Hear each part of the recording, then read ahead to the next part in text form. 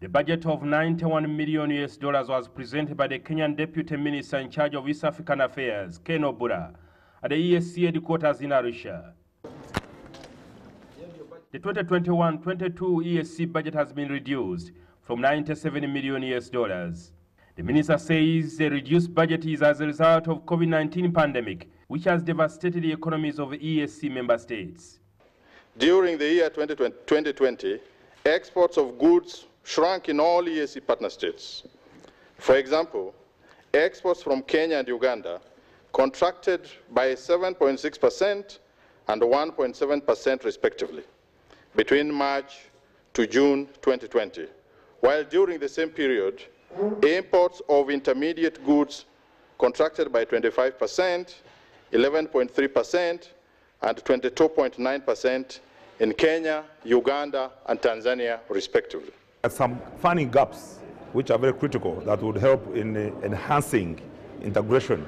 But we are hoping, and we're still negotiating with the council, that there's a council meeting on the 5th of next month, and we expect that there's some additional money that we have requested to be approved by council so that can close some of the funding gaps. We are requesting for about $3 million.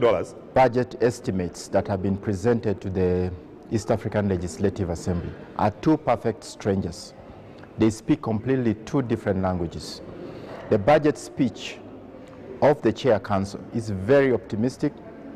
It's a budget that is very ambitious, and yet when you look at the actual estimates that have been presented to the Assembly, it shows a very grim picture of how much is being invested to the commitments that the community has.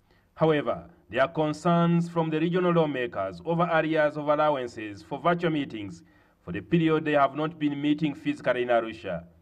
And the mere fact that we are not meeting physically does not mean that we are not working.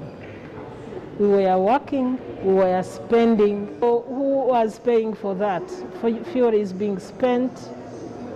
Some people do not even have homes in the capitals. It's true, the members, of course, of Parliament have outstanding obligations which accrued because of the funding gaps. Today we're meeting the Chair Council, and he assured the Committee on General Purpose, chaired by Honorable Damara, that all he now requires is 2 more letters from the Republic of South Sudan and from the Republic of Burundi.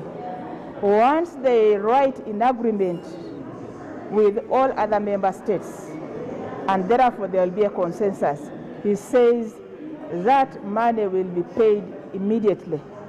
After reading the EAC budget, the General Purpose Committee will scrutinize it before it is passed for implementation. The EAC Secretariat will take the lion's share of $43.8 million.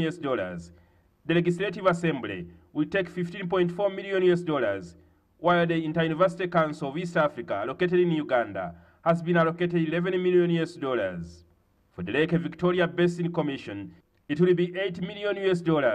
Lake Victoria Fisheries Organization, also based in Uganda, will get $3.6 million, while the East African Court of Justice has been allocated $3.7 million. Jingo Francis, NTV, in Arusha, Tanzania.